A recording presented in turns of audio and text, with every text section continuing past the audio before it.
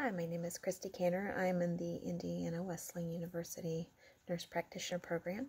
I'm here to discuss the role of the family nurse practitioner. The role of the nurse practitioner was developed in the early 1960s.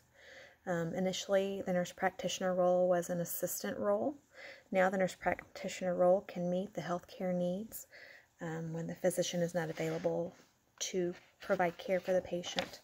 The family nurse practitioner often works with other specialists to co-manage the patient's conditions, ordering, interpreting, diagnosing tests, conducting exams, providing counseling, prescribing medications when needed, educating families and patients. The family nurse practitioner assists in managing acute and chronic illnesses. The family nurse practitioner also sees patients in all stages of their lives, from pregnancy through geriatric care and end-of-life care.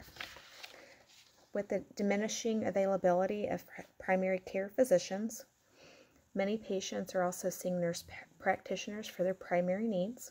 The nurse practitioner's scope of practice varies from state to state, and sometimes it varies pretty widely across the country. Thank you.